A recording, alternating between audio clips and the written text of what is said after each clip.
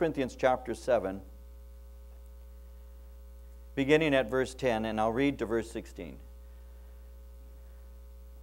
Now to the married I command, yet not I, but the Lord. A wife is not to depart from her husband. But even if she does depart, let her remain unmarried or be reconciled to her husband. And a husband is not to divorce his wife. But to the rest, I, not the Lord, say, if any brother has a wife who does not believe, and she is willing to live with him, let him not divorce her. And a woman who has a husband who does not believe, if he is willing to live with her, let her not divorce him. For the unbelieving husband is sanctified by the wife, and the unbelieving wife is sanctified by the husband. Otherwise your children would be unclean, but now they are holy. But if the unbeliever departs, let him depart. A brother or a sister is not under bondage in such cases. But God has called us to peace. For how do you know, O wife, whether you will save your husband? Or how do you know, O husband, whether you will save your wife? Marriage. The joys of marriage. Marriage is a subject that people are always looking for help in. I heard of a newlywed couple who were on their honeymoon, and the groom took his new bride by the hand and he said to her, listen, baby, now that we're married, I hope you don't mind if I mention a few little imperfections that I've noticed about you. Well, not at all, the bride replied with a very sweet voice. It was those little imperfections that kept me from getting a better husband. So, imperfections. Marriage. Right off the bat, and this isn't in my notes, but I'm going to say this just briefly to lay a foundation. Divorce is not the unforgivable sin.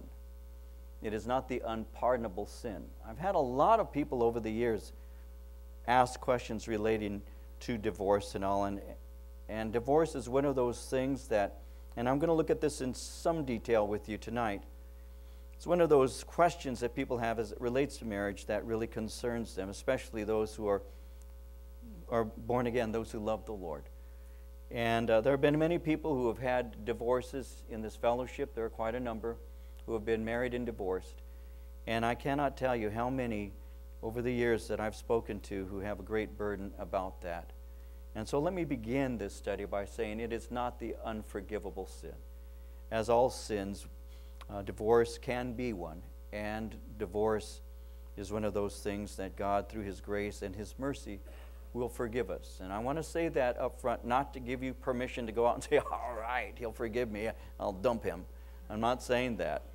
But I am saying that it's one of those sins that the Lord will forgive, and He does forgive. And I wouldn't want anybody to walk out of this room tonight feeling any sense of condemnation whatsoever. Say that as an introduction, but we'll get into our study. Now, before we look at these verses, let me remind you of a couple of things that are leading up to this. We know that in chapter 7, Paul is providing counsel for various groups in the church. In verses 8 and 9, he was writing to unmarried Christians. There are three terms that are used to refer to non-married. One would be divorced, another would be widowed, and the other would simply be virgins. Those are the words that are used in 1 Corinthians. And so he was speaking to those who were unmarried. But in verses 10 and 11, he is going to be providing counsel for Christians who are married. And I want you to notice this. We'll look at this. He is providing counsel for Christians who are married to other Christians. In verses 12 through 14, he's writing of Christians married to unbelievers. The unbelievers wanting to remain married.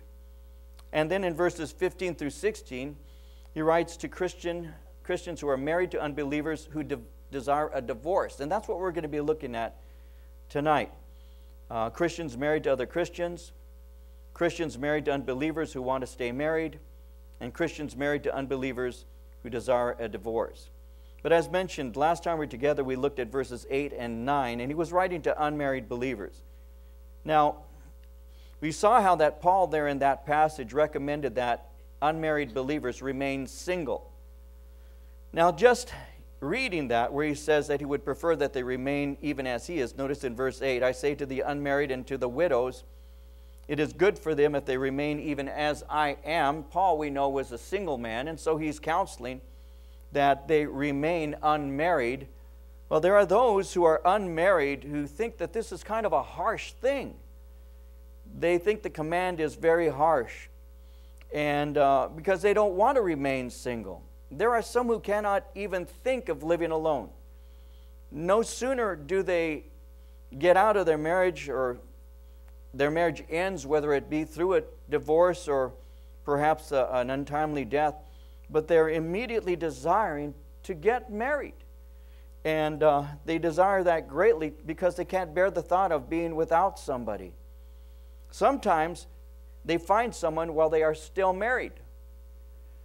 I cannot tell you this, and I won't go into lots of details, but I cannot tell you how many times I've encountered this in this church, where somebody will, I'll give one example, somebody asked me to perform a wedding for them, but the problem, he said, is that his wife-to-be, whom he was engaged to, was still married, and they were waiting for the divorce to be finalized. So once the divorce is finalized, will you perform the marriage? I mean, that is not an uncommon thing. I have had more than one person who's approached me, even while they're still married to somebody else, and have asked me if this church can provide premarital counsel for them so that they can get remarried, even though they're still married to somebody else. And so that's kind of a mindset that quite a number of people have. It isn't unusual. I have seen it many times. And with that in mind, it's just a very bad, it's really not a great thing. It's a bad thing. So Paul is writing here, and Paul's counseling believers, and he's saying to believers, remain single. Serve the Lord. If you're in the position that you can do that, serve the Lord. Serve the Lord if you're single. There's a woman in Scripture, her name is Anna.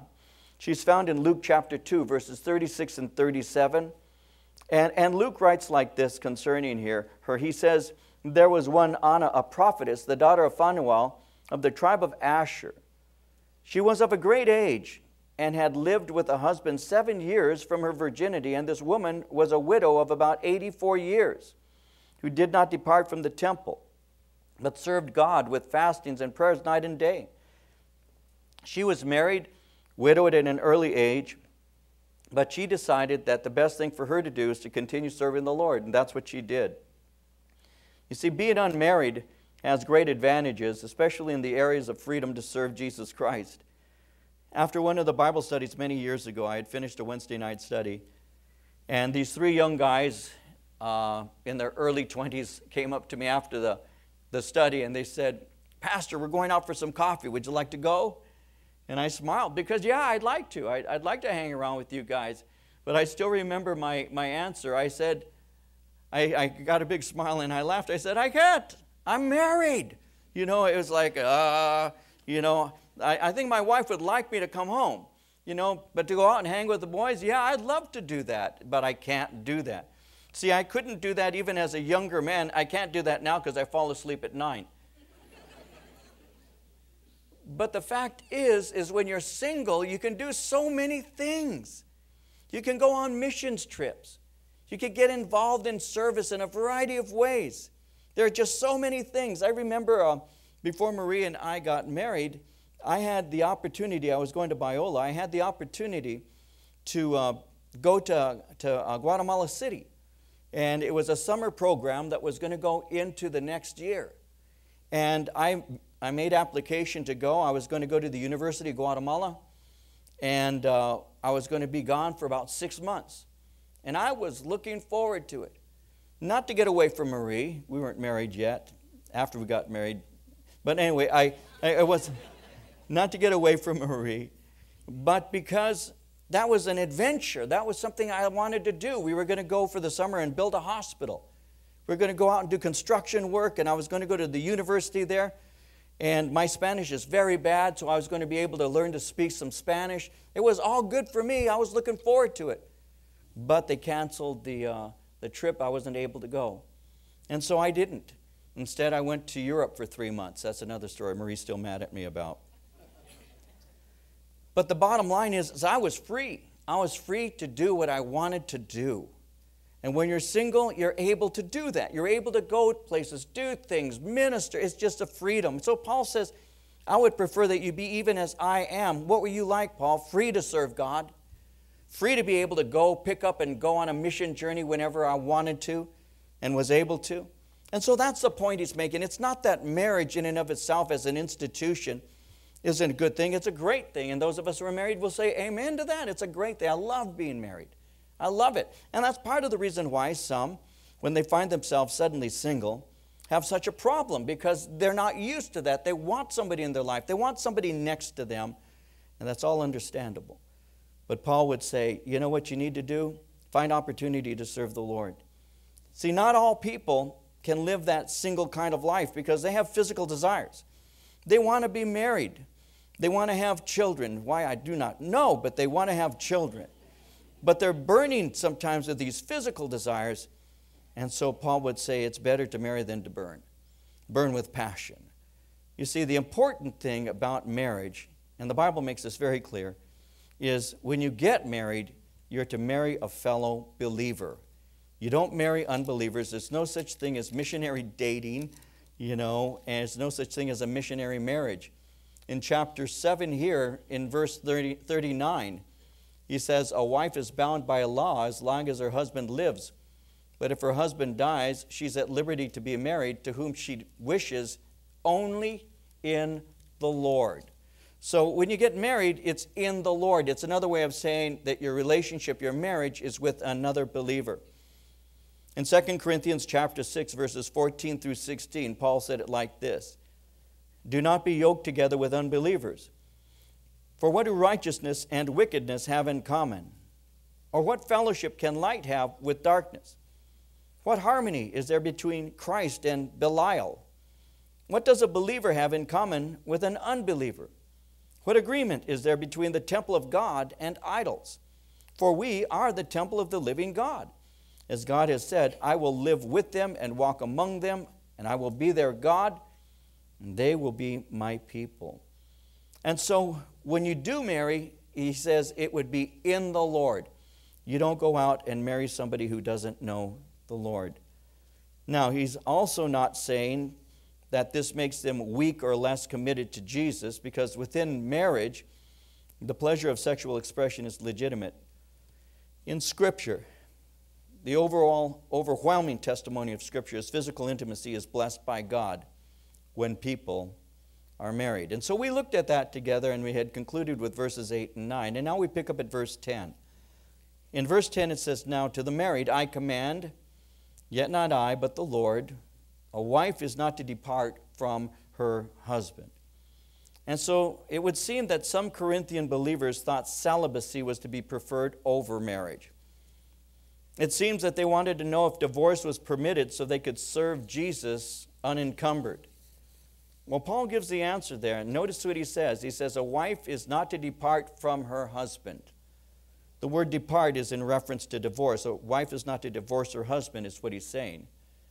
Now, I want you to notice also how he says it. He says, Now to the married I command, yet not I, but the Lord. When he says that, he's given a command which he specifically refers to as a command that comes from God. In the Old Testament, Malachi chapter 2, verse 16, that scripture says, I hate divorce, says the Lord God of Israel. And so God's plan for us is that we marry and remain married over the course of a natural lifetime. So to understand divorce, we need to know something of God's design for marriage. Remember with me in the New Testament book of Matthew, chapter 19, verse 6, Jesus said, Therefore, what God has joined together, let not man separate. So God's design, as you find in the Scripture from the Old Testament to the New, is a permanent bond in marriage between a man and a woman.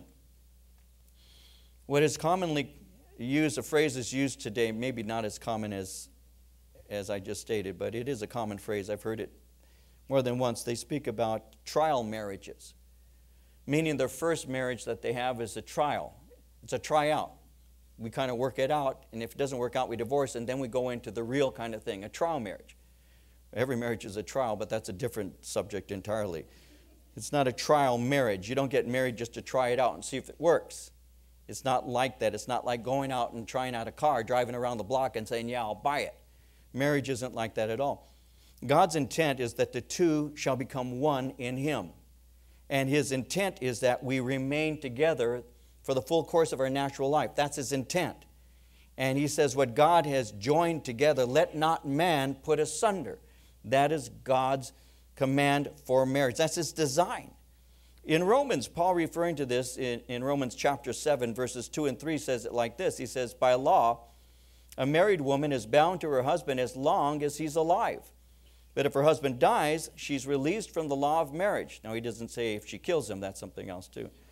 But if the husband dies, she's released from the law of marriage. So then, if she marries another man while her husband is still alive, she's called an adulteress.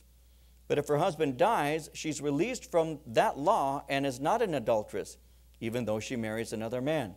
So as long as that man is alive under the law, she's married to him.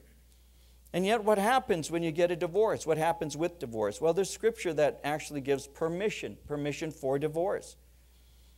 Permission for divorce is simply recognizing the sinfulness of human nature. It's taking into consideration the weakness of our flesh. Psalm 51 verse 5 says, surely I was sinful at birth, sinful from the time my mother conceived me. So this permission to divorce was actually given as a concession for the weakness of our flesh. It was a concession that recognized that we were weak. So God permitted divorce under certain circumstances, but He didn't command it, He permitted it. Jesus had a conversation, is recorded in Matthew 19, in verses 5 and 8. And it says there, for this reason, a man will leave his father and mother and be united to his wife. The two will become one flesh. So they are no longer two, but one. Therefore, what God has joined together, let not man separate. Why then, they asked, did Moses command that a man give his wife a certificate of divorce and send her away? Jesus replied, Moses permitted you to divorce your wives because your hearts were hard. But it was not this way from the beginning. When God, in other words, created Adam and Eve, He didn't produce some spares in case they didn't make it. And so that's the point that Jesus is making. He said from the beginning, God's creation and His intent was for Adam and Eve to be together for the course of their entire lives together. That was His reason for creation. But what happens when you have trouble in marriage and it becomes so difficult? Well, Jesus said there's permission. You have a permission because of His grace, but it's not His design. In the New Testament, there are basically two reasons that are given that permit divorce. First, Jesus said that divorce is permitted in cases of adultery. In Matthew 5:31 and 32, Jesus said, it has been said, anyone who divorces his wife must give her a certificate of divorce. But I tell you that anyone who divorces his wife except for marital unfaithfulness causes her to become an adulteress. And anyone who marries the divorced woman commits adultery. So the Lord's permission that He gave was in the case of sexual immorality. A man and a woman are married and one of them commits adultery. When that person commits adultery, they have broken the bond of marriage. So the one who has been sinned against has permission in Scripture to give what was called a writ of divorcement, to divorce them. That was a biblical reason. So one reason for divorce is adultery. There's a second reason that is given in the New Testament, and it's here in chapter 7, and it's at verse 15, and it's abandonment. It says, if the unbeliever departs, let him depart.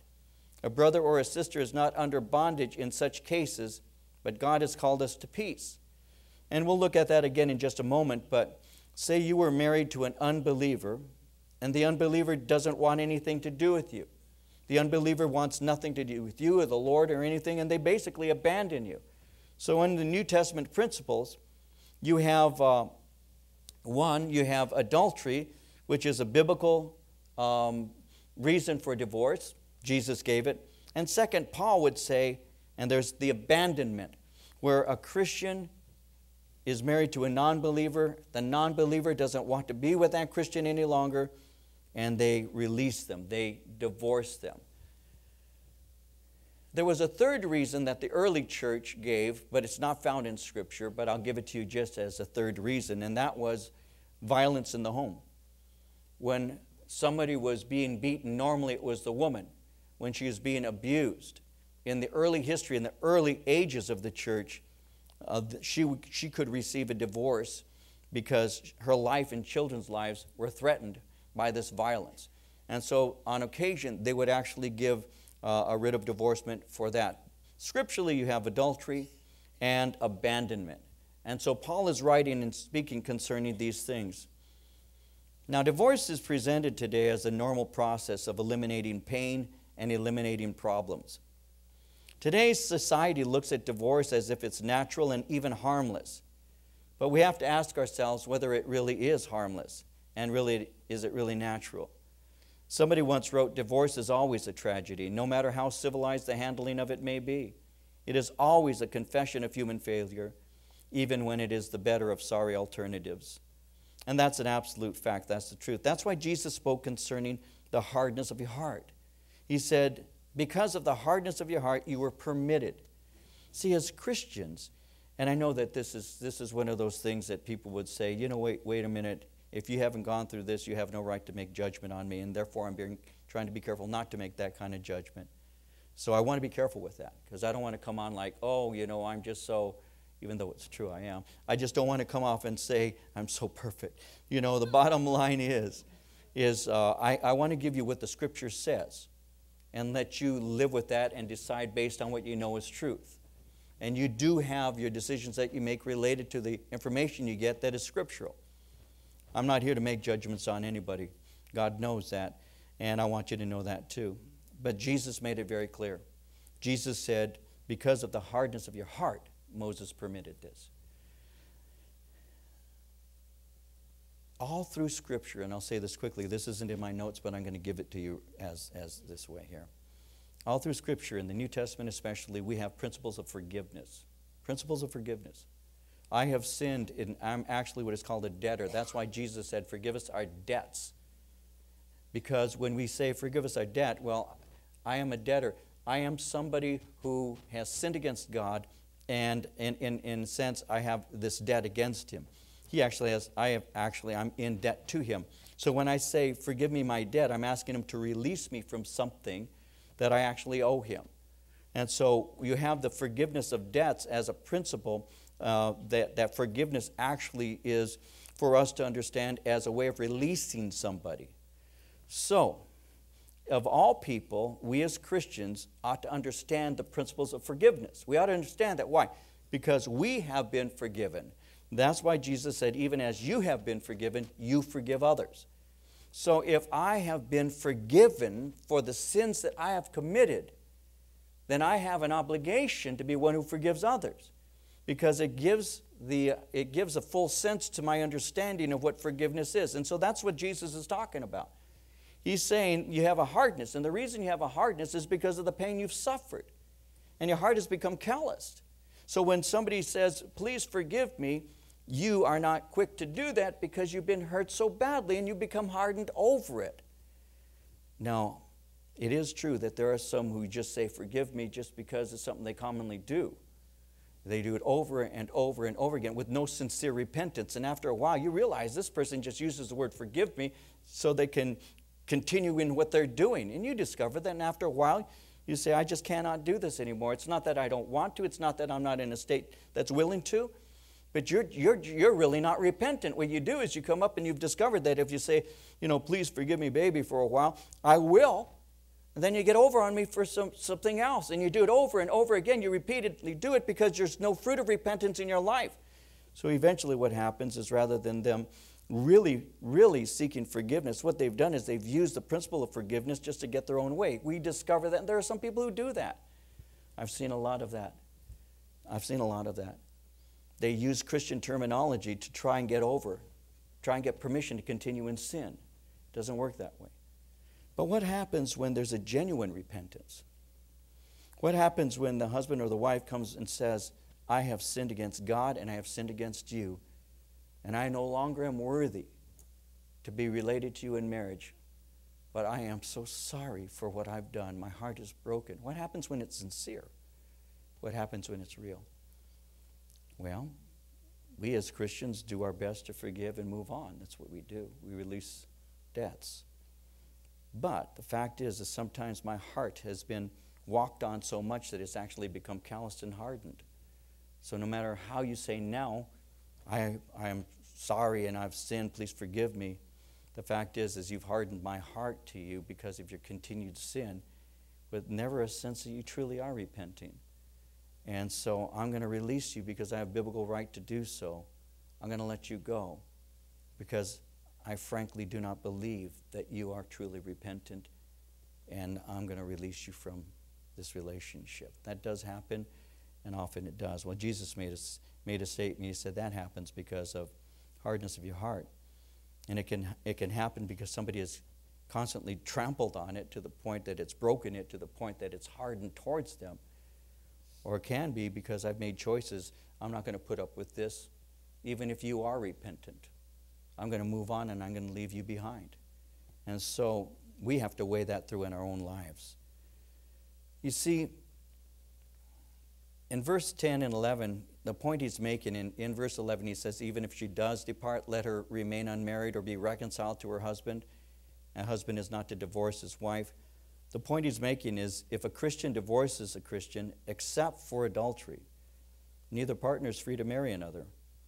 But if they do remarry, it is to be their original partner. And that's what the Bible teaches. Now in verse 12, but to the rest, I, not the Lord, say, if any brother has a wife who does not believe and she's willing to live with him, let him not divorce her. And a woman who has a husband who does not believe, if he's willing to live with her, let her not divorce him. For the unbelieving husband is sanctified by the wife, and the unbelieving wife is sanctified by the husband. Otherwise, your children would be unclean, but now they are holy. Now notice how he begins verse 12. But to the rest, now notice this, I, not the Lord, say, if any brother has a wife who does not believe. So here's a question. What about marriages to unbelievers? Should we divorce them so we can marry believers? I had a woman in our church a few years ago, several years ago now, approach me, and after reading that passage asked me, she asked me this question. She said, I'm married to a man who doesn't know Jesus Christ. The Bible doesn't want me to be married to an unbeliever. Should I divorce him and marry a believer? I kind of think she already had a believer in mind. I'm not sure. She was an unbeliever. He was an unbeliever when they got married. During the course of their marriage, she heard the gospel and got saved. When she got saved, she began to read her scriptures. When she began to read her scriptures, she said, I'm not supposed to be unequally yoked. And so now she's asking, should I divorce him and marry a believer so we together can worship the Lord? Paul was dealing with that 2,000 years ago. That question was asked of him 2,000 years ago. But I want you to see something. I want you to notice how Paul says, I, not the Lord, say. Now, isn't that interesting? I, not the Lord, say. Why are you saying that, Paul? Because if you look, again, verse 10, to the married I command, yet not I, but the Lord. You get that in verse 10. But then you go on into verse 12, but to the rest I, not the Lord, say. So somebody immediately will say, Paul was giving his opinion at this point, wasn't he? And the answer is no, he's not giving his opinion. Then what is he giving here at this point? What he's doing is he's giving a teaching concerning something that is absolutely new called marriage within the confines of the Christian faith. You see, he was able to quote Old Testament. He was able to speak of Malachi chapter 2 because there is scripture in the Old Testament that he can use. And he can say, God's word says this. But Christianity is a new thing. And so it's a new reality for two Christian believers to be married. So what Paul is doing is he's pronouncing something, a new rule within the confines of the church. But you don't have any scriptures that deal with two Christians because Jesus didn't give that teaching, so he can't quote the Lord.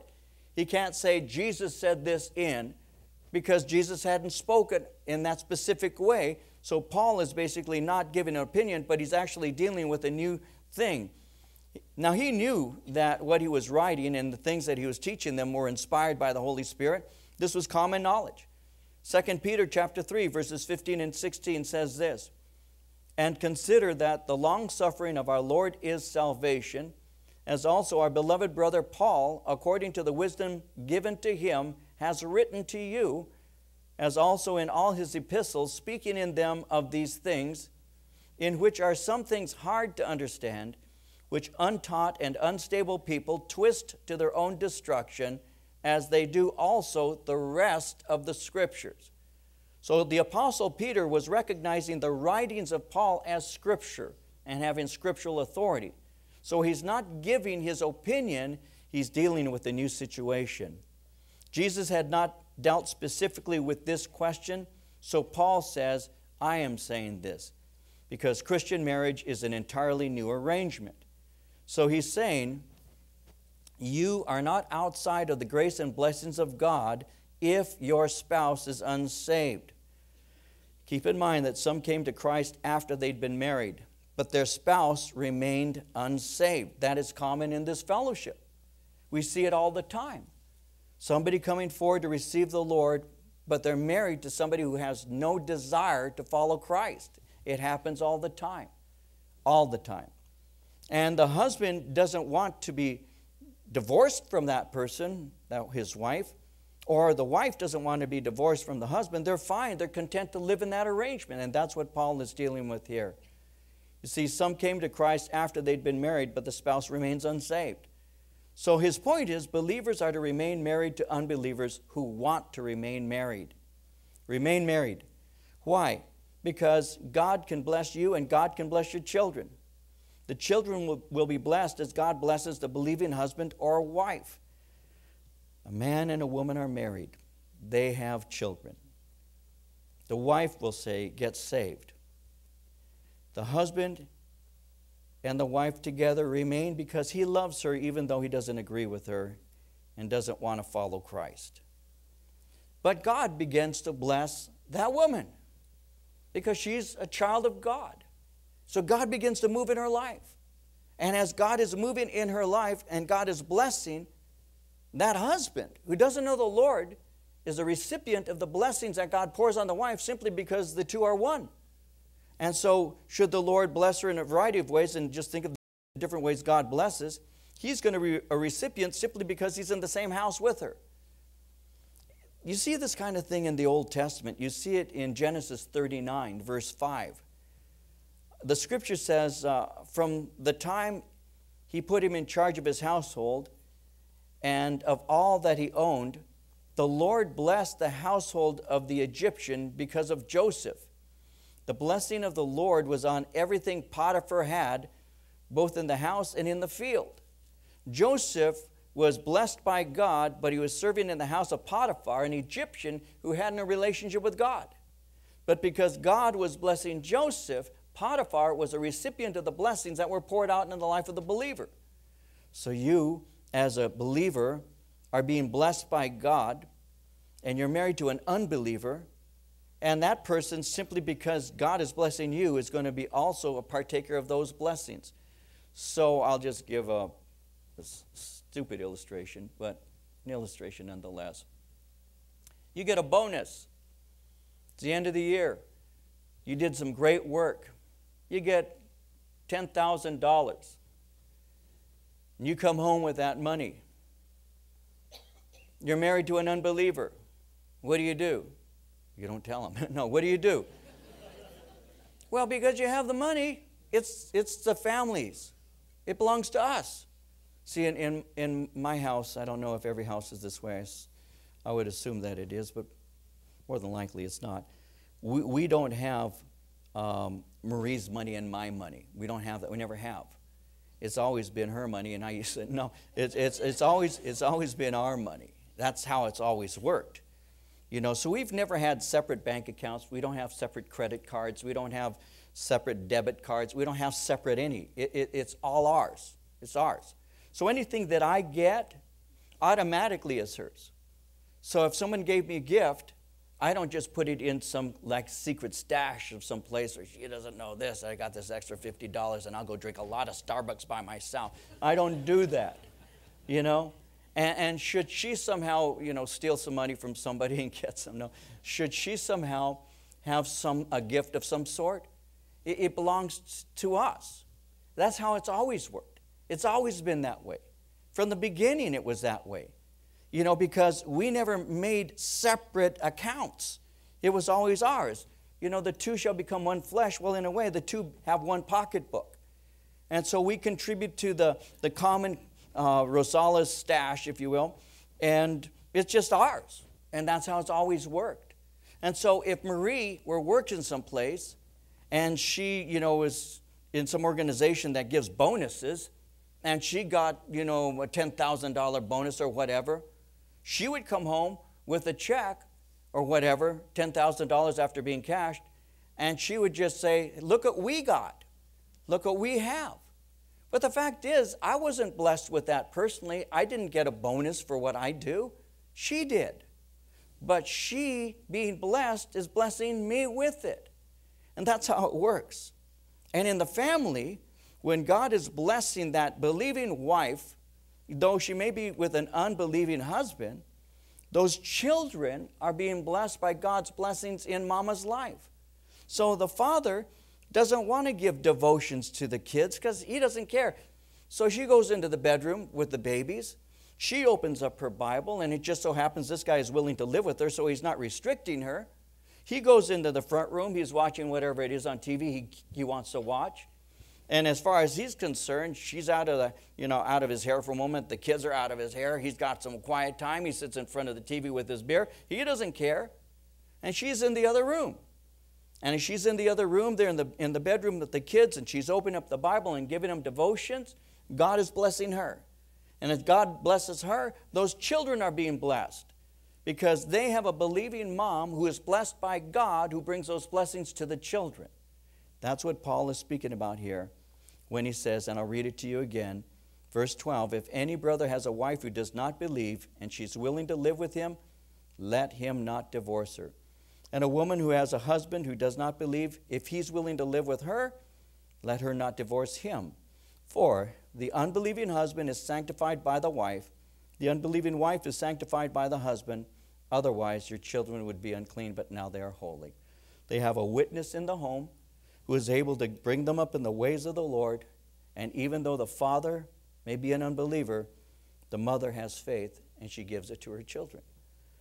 We have a great example of that in the life of Timothy. We all know Timothy because Paul wrote him 2 letters, 1st and 2nd Timothy. And we know that Timothy had a Jewish mother and a Jewish grandmother, but he also had a Greek or a Gentile father who was an unbeliever. So Timothy had a believing mother, but an unbelieving father. And so when Timothy came to faith in Christ, it actually came as a result of the fact that faith had been within his mother and grandmother, and they communicated it to him, and that's how he got saved, to the hearing of the message of salvation. In 2 Timothy chapter 3, verse 15, Paul said it like this. He said, and that from childhood you have known the holy scriptures, which are able to make you wise for salvation through faith which is in Christ Jesus. So when Paul was writing to Timothy, he said from childhood. The word childhood there in the original language is not simply toddlerhood, it's infancy. He's saying from the time you were born, you had a believing mother, a mother who first was Jewish and then came to faith in Christ as a believer. So from the time you were an infant, you have been raised in Scripture. So by being raised in Scripture, you had a foundation of the Word of God. So when you heard the gospel of Jesus Christ, there was something within you that responded to that message, and you were saved. And it's all due to the fact that you had a believing mother. In 2 Timothy, in chapter 1, verse 5, he says it like this. Paul says, when I call to remembrance the genuine faith that is in you, which dwelt first in your grandmother Lois and your mother Eunice, and I am persuaded is in you also. And so that's a practical application of the teaching Paul is giving. You may have a daddy who's too busy for Jesus in church. He may go on Easter because he's a decent kind of guy. He may go during Christmas. He may come for various functions, but he's not committed.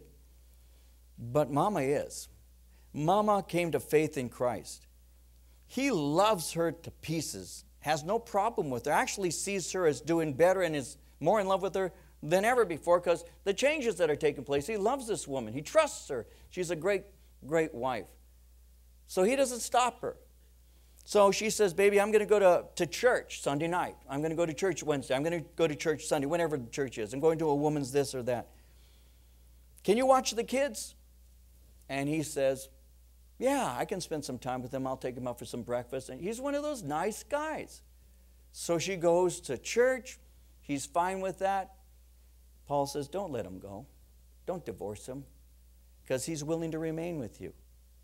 And you have the ability to raise those kids in the faith of Christ.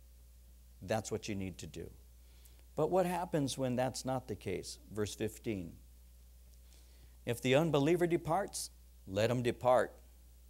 A brother or a sister is not under bondage in such cases. God has called us to peace.